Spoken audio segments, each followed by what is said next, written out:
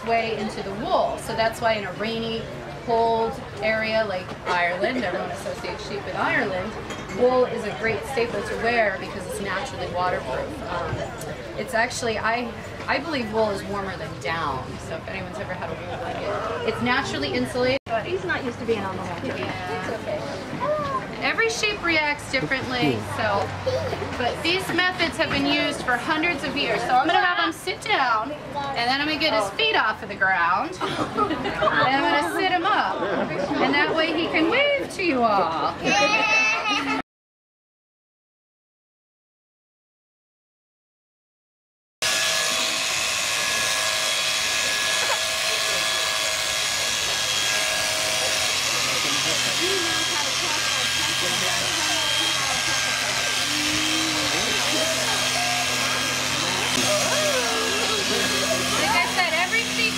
Differently, so some of them just sit there, probably a little scared.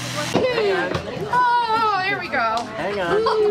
So now I'll move him around. And see, this is a lot of yummy. I'll throw this out as well. And it's called skirting the fleece after it's all off of him. Okay, bro. Here we go, mister. See, sheep only get fat up once a year. Him out is because I need to get his skin so it's nice and flat. Oh. All right, mister, hold on. Because if I'm all wrinkled up and I try and cut on the wool on him, I'm going to end up... Okay.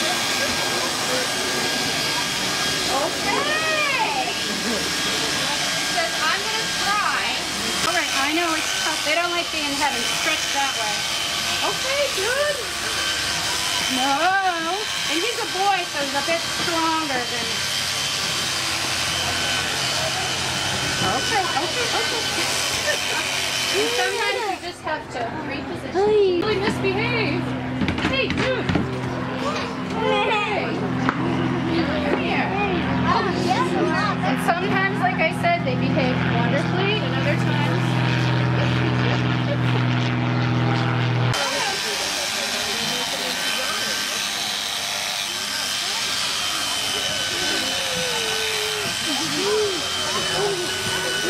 Almost. You're almost done. Hang on. Oh, you could do that. Yep. Okay. Here we go. That's the next position anyway. Okay. Relax. Oh my goodness. We'll finish cleaning up your face. Come here. It says, oh, I can see you all. And I scared.